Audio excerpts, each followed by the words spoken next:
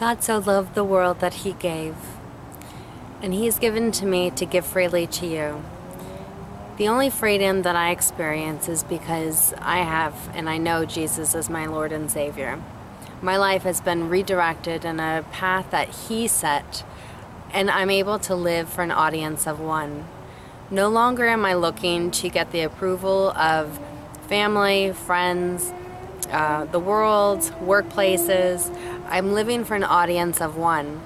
And that's a lot easier to do than what I used to do in the past. If one person is unhappy with the way I'm conducting myself, then I adjust. If another person takes offense to that, well, then I have to adjust again. And another person may take an offense to that because of something they experienced in their past, and then I have to adjust again. And then you end up on this roller coaster or merry-go-round, just not getting anywhere, just staying in the same spot, trying to please everybody. We're people pleasers. You know, that is what a person who is directed by the approval of others is, a people pleaser. But under the guidance of God, you can become one who has an audience and lives for an audience of one. And the only thing that we have to do is take what has already been given to us through the Holy Spirit, which is the teaching of the Word, and allow it to shape our lives.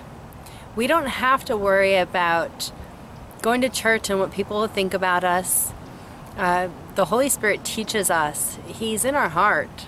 He teaches us and he convicts us. It is up to us to live according to those convictions.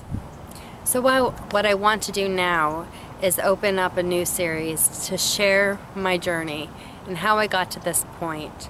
The people that I've listened to, the new foundation that I have, and the hole in my heart, that God-shaped hole that's now filled, be able to share that with you and to just emphasize the fact that it was a God-shaped hole.